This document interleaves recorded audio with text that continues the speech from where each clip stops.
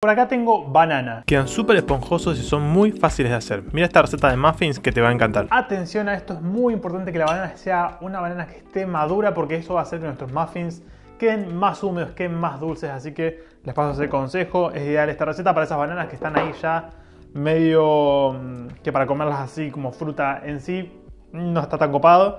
Así que acá tienen esta alternativa. Vamos a pisar esta bananita. Acordate que como siempre todos los ingredientes están al final de la receta. Así que mirá el paso a paso porque al final tenés todo por escrito. Al igual que también en mi página de internet que está acá abajo en la descripción del video tenés la receta por escrito. Bien, vamos a seguir pisando, pero mientras tanto vamos a sumar un poco de azúcar. Si querés puedes usar azúcar mascabo, azúcar rubia acá también. Una vez que tenemos la banana así, incorporamos un poquito de aceite y anda precalentando un horno 180 grados porque ya casi está lista esta receta. Como ves es muy fácil de hacer, muy rápida, quedan buenísimos. Y acá vamos a incorporar los ingredientes secos que lo tengo previamente separados. Tengo harina integral, un poco de canela, polvo de hornear, una pizca de sal y harina de avena. Si no tenés harina de avena o no conseguís, simplemente agarrá avena, la procesás y así se hace muy fácilmente.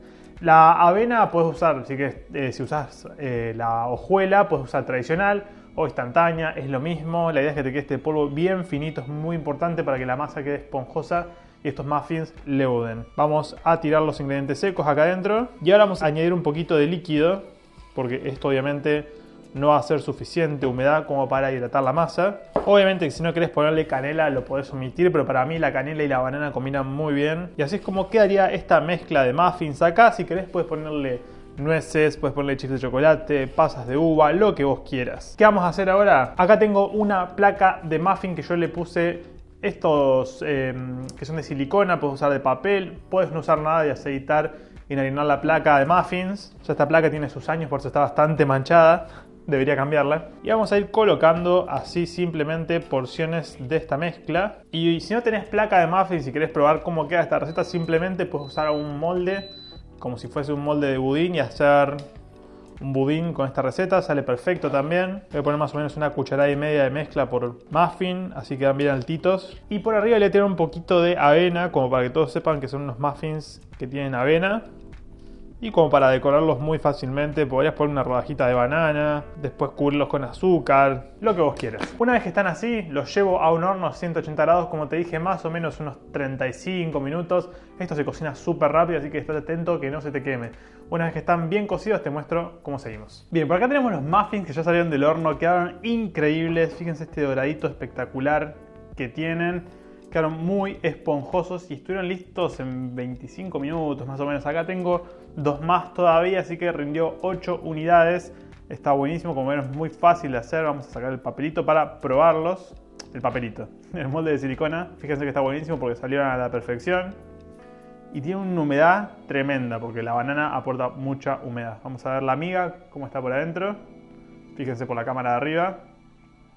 Es buenísimo. Piensen que no tiene huevo, tiene muy pocos ingredientes, estaban muy buenos ya en manteca, son hechos con aceite, son integrales, una receta que está buenísima, el olorcito que tiene es increíble, a pesar que tiene avena, fíjense la miga increíble, quedan muy esponjosos. Vamos a probar.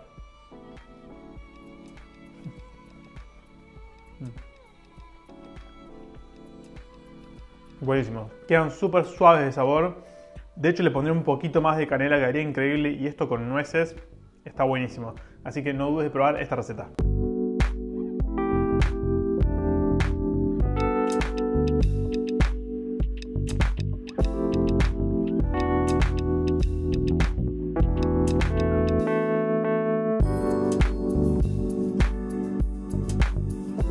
Espero que les haya gustado esta receta tanto como a mí, la verdad que está buenísima. Como viste es muy fácil de hacer y seguramente los ingredientes ya los tenés en tu casa. Si no tenés harina de avena, tranquilamente, como te dije, puedes hacer la casera, sin usar toda harina integral o hasta harina blanca si no tenés harina integral. Así como ves, se pueden sustituir muy bien todos los ingredientes. Acordate como siempre de ponerle me gusta a este video, dejar un comentario acá abajo para saber qué te pareció la receta, si le hiciste algún cambio, cómo te resultó, si te gustó. Y como siempre acordate de compartir este video para que llegue a más personas y también de suscribirte acá a mi canal de YouTube si es que no lo hiciste anteriormente. Y si quieres más recetas de muffins, acá en el canal tengo un montonazo y son todas súper fáciles de hacer. Acá te dejo otra para que vayas a ver. Muchas gracias por acompañarme en un video más y nos vemos en el próximo, ¿sí? Chau, chau.